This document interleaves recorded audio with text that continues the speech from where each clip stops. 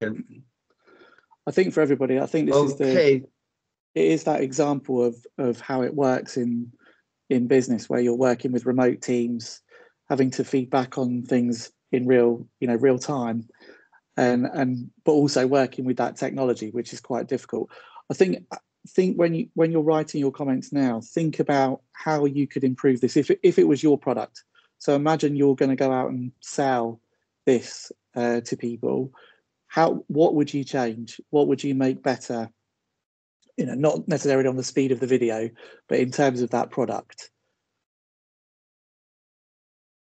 Yeah, good point, Matt. That the well, actually, now you see the computing people might be able to contribute on this, because maybe the design of the game itself required a lot of high-level processing, and that's what contributed to the network speed and everything. Maybe when we started the introduction, they should have said to us, do a bandwidth test or something, and you need to have at least 10 megabytes download speed in order to play this game smoothly, or something like that. I don't know. Yeah. But you're right. Don't worry. Don't comment about the fact that I was talking and you saw like a delayed image of the game. That's not really the game design. That's more network. Yeah. Any comments from the business students then? No. I think Matt, let's because we got about 2 more minutes. If were there any parts of it that you thought as a player, so to speak? I think from seeing the navigation, I think with when you're playing the game, how you can see things using the right terminology as well.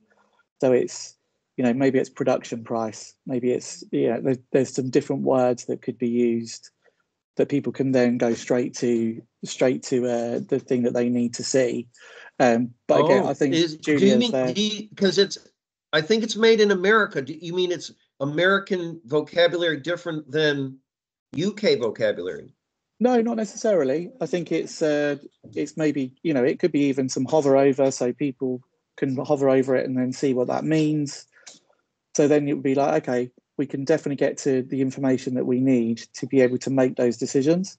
So if we think about communicating decision making, it's often about that. It's about how you access the right information.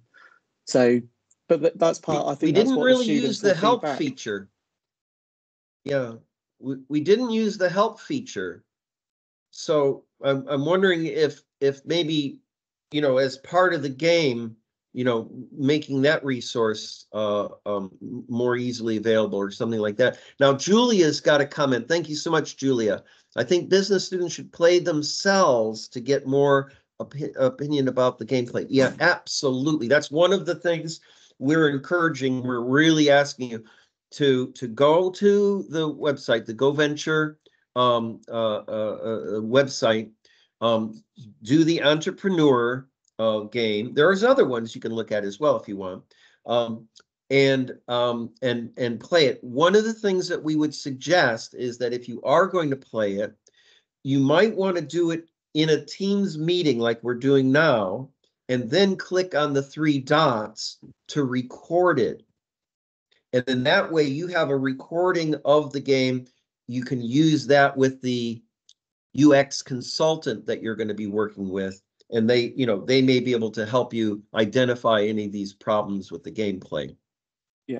So Anthony, I'll build that into our session today. So the students will get a little bit of time to be able to do that today. Fantastic, man. There'll be some time. Excellent. Well, we'll close here, guys, and just say thank you all so much. I'll stop the recording here for part 2. I'm really impressed with the turnout, Matt. I'm really impressed with